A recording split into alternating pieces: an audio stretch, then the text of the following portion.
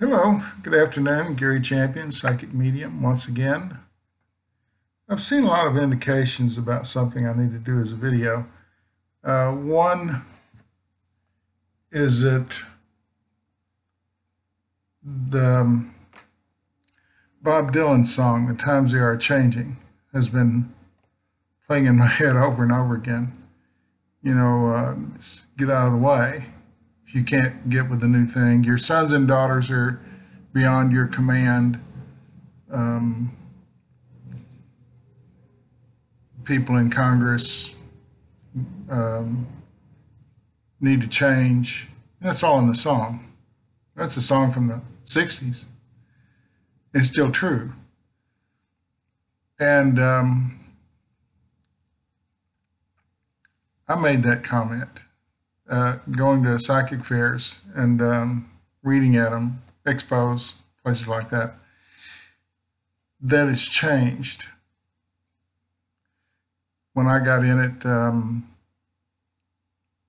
there was a monetary aspect to doing it. You can't get on a plane and get a hotel and a car and do all these things without charging for it. But at the time I got started, it really wasn't talked about. We were there to help people. We were there to have fun. And somewhere along in there, toward the end, we needed to make a profit of some kind.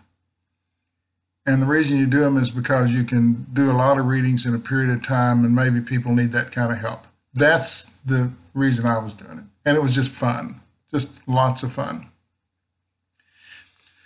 And recently, I go to a fair, and there's a lot of backbiting. You have more customers than we do. There's a lot of complaining, and I'm thinking, why has this shift happened? Why are we now? And people were angry at me and my wife in our booth because we had a lot of work. We were giving readings, having fun, laughing, enjoying ourselves, and then all of a sudden they're in our booth. They're trying to talk to our clients to get them to come to their table. I've never seen that before. And some of them succeeded, some of them didn't. And I've always said that I read the people I'm supposed to read. That if someone else is giving them a reading, then I'm just not supposed to give them a reading. That maybe that one is the one that they need. Maybe that's why they came. Don't take it personally. No more than any other company should. Well, they bought a Ford. They could have bought a Chevy. We got Chevys. Why didn't they buy a Chevy? Why did they buy a Ford? And they get angry about it. They don't tend to do that. They just try and figure a way to increase their market share. Well, I'm not trying to increase my market share, but the times they are changing. It's more of a, and it's and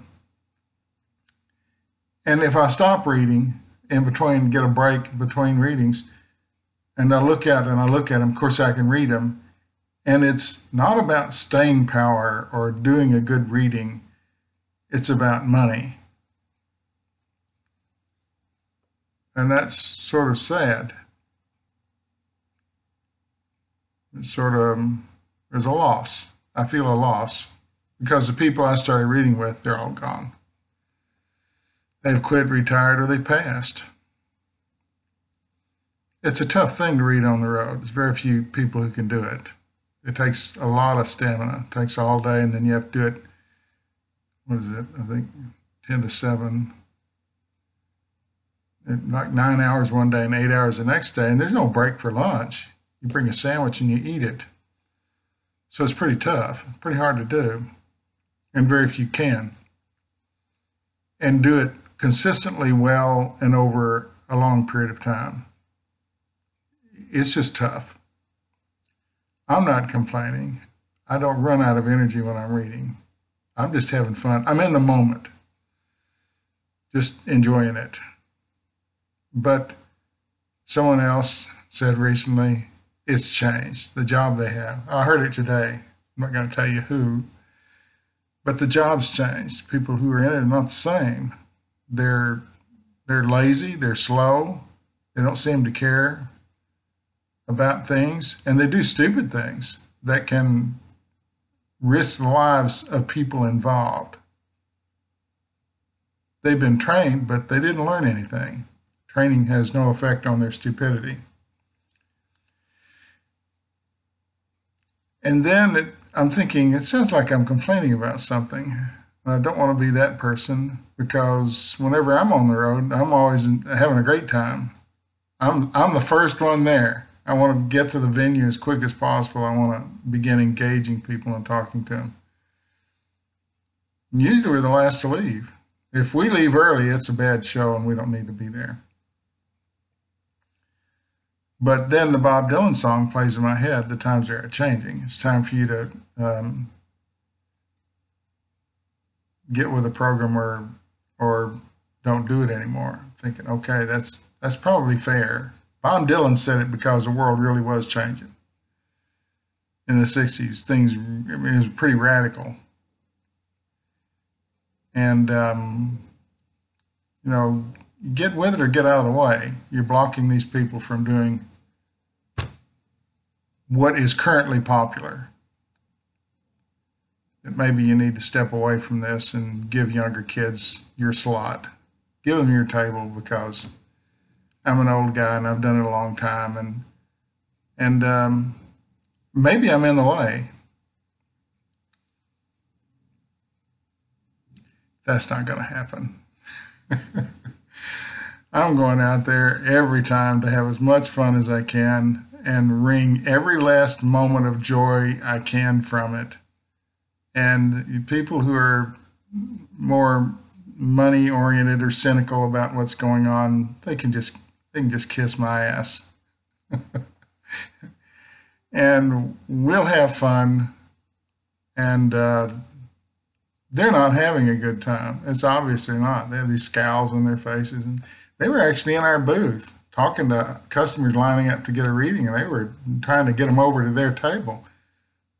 I've never seen that aggressive thing before. And the good thing is these people probably won't be in the business very long, because they're not in it for the right reason. In order to be a psychic medium working on the road, you have to be in it for the right reason, because it takes you away. It takes you away from home and quieter times, and it's noisy. There'll be 1,000 people in the room. It's a lot of noise. But I truly love it. And I'm not getting out of the way. So all you people out there who don't like that I'm there and I'm doing a lot of readings and you're not, kiss my ass. And I hope to see all of you out at the fair if you're in that neighborhood, and you can see my mob events thing.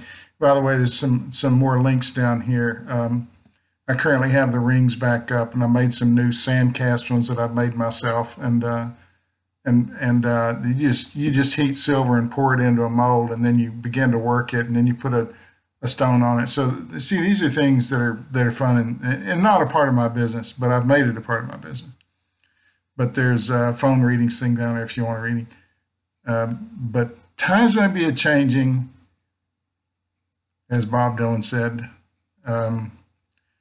Who's really my generation. And he's still out there on the road. Every night he's playing someplace. So I find it interesting that he wrote a song about getting out of the way, but he hasn't done it either. He's still out there. He has a full schedule. He has a band that's always touring. He's never home watching Matlock. He's as old as me. He's older than me. And he's out there doing it, saying his logic.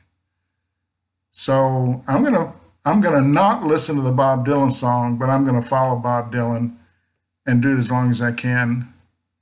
And I'm healthy, so I'm gonna be out there a long time. I may be limping, I may be in one of those things, but I'm gonna be out there. I see no reason to give up something that's this much fun, and I'm helping people. Otherwise, I wouldn't be doing it. So,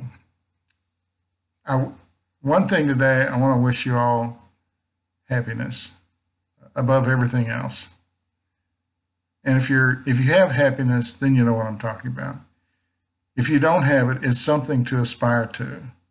Not money, not a bigger house, not a fancier car, just happiness. And those things are temporary. That's temporary happiness, not full-time every day. I love to get up in the morning and do what I do, happiness. Find some place and some way to make that happen, because nothing can replace it. Nothing can replace happiness. I'm starting to ramble again. Maybe that's a sign of my senility. I'm so old I shouldn't be out there. No fear, no regret, no anger. Thanks for watching.